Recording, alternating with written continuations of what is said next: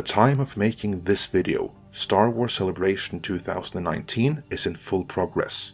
However, if Disney CEO Bob Iger is to be believed, there really isn't all that much to celebrate. In an interview published on April 12th, he stated that following the release of Episode 9, which we've since learned will be called Rise of Skywalker, Star Wars would be taking a hiatus from the big screen and instead shift its focus to the small screen, more specifically to the Disney streaming service Disney+. In my opinion, this is in some sense an admission of defeat, at least for the time being. In this editorial, I will elaborate on why I think that, by first going through Iger's exact words and plans for Star Wars. Then I'll put them into a wider context and explain why this moving of goalposts could be taken as an admission of sorts that Star Wars has failed in what Disney wanted it to do when they acquired the property.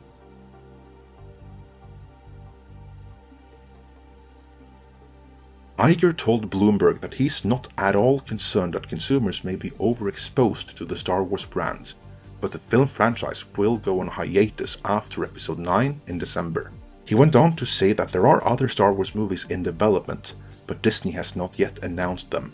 During the big screen hiatus, Disney will be focused on making content for its streaming platform, Disney+, which will see the release of the first ever live-action Star Wars TV series, The Mandalorian. Disney Plus will incidentally also feature another live-action Star Wars series and the animated show Clone Wars. According to Iger, the move to TV demonstrates that the Star Wars creators at Disney's Lucasfilm are being innovative, and he thinks Star Wars Episode 9 will be a hit. Bloomberg added that this year is an important one for Star Wars and Disney, as Star Wars-themed lands opens in the Disney theme parks in both California and Florida. But there is a disturbance in the force, as they put it. Solo flopped, and Star Wars merchandise sales have declined for 2 years in a row. Bloomberg also added that no less an authority than actor Mark Hamill, Luke Skywalker himself, suggested that audiences may fall prey to Star Wars fatigue in an interview earlier this week.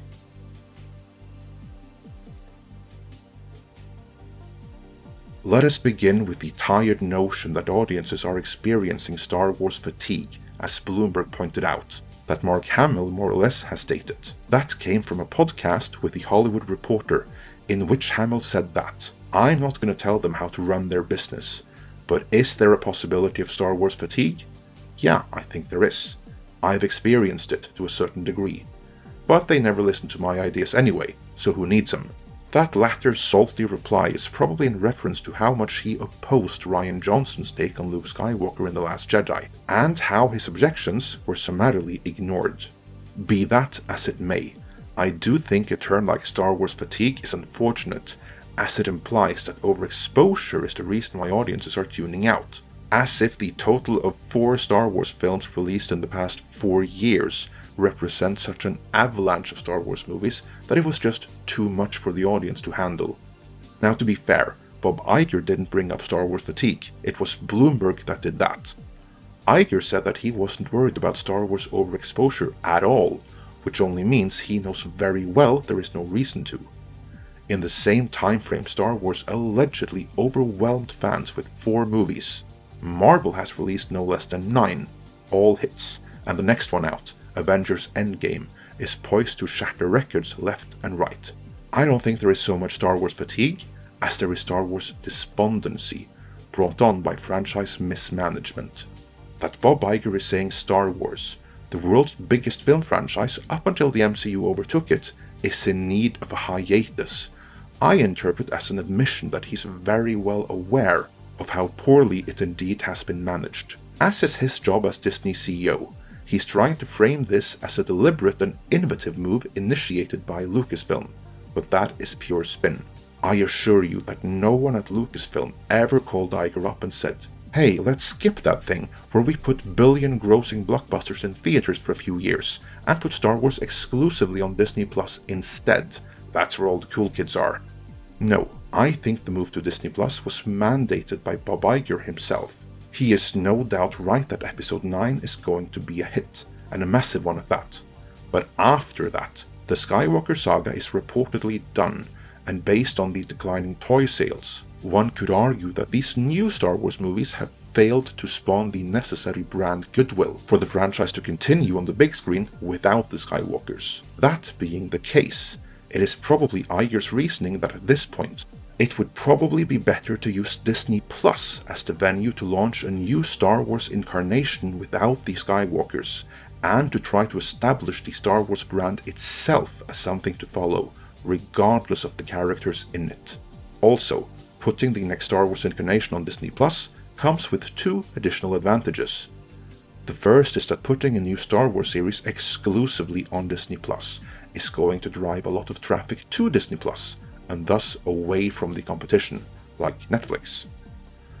The second is that if, and I'm not saying they will, but if the new Disney Plus Star Wars incarnations should fail relative to expectations, then that can be obscured a lot easier on a streaming platform than at the box office, where any underperformance is much more visible. So it absolutely makes sense that Star Wars takes a hiatus from the big screen and tries to rebuild on the small, and helps promote Disney Plus in the process. But make no mistake about it, that is not what Disney bought Lucasfilm and Star Wars for.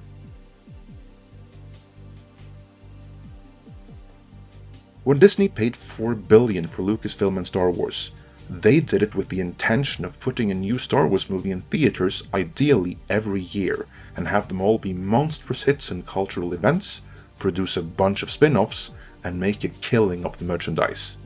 Instead, the sale of the merchandise is in free fall. How long the post-Episode 9 big screen hiatus ends up being will depend on the audience response to Episode 9, and in that hiatus, the new incarnations of Star Wars are reduced to a means of pushing the digital service Disney Plus. To be clear, however unfortunate it may be from a certain point of view, there is nothing inherently wrong with Star Wars spin-offs being used to push Disney Plus. That is the direction the market is heading. Marvel spin-off series will be used to push Disney Plus too, with the major difference that multiple MCU movies will still be dominating the big screen at the same time. Assuming Feige doesn't shift the direction of the MCU too radically following Avengers Endgame, that is. But for Star Wars, being shifted exclusively to Disney Plus, however temporarily, means that it will in some ways be reduced to the new Star Trek, another franchise that right now can't get a new movie off the ground, and has to settle for being used as a means to promote a streaming service. Do you think giving the Star Wars franchise a hiatus from the big screen is the right move? Let me know in the comments. If you like this video, then please help share it and share your opinion in the comments. Midnight's Edge aims to give the most comprehensive analysis and commentary on genre culture and entertainment.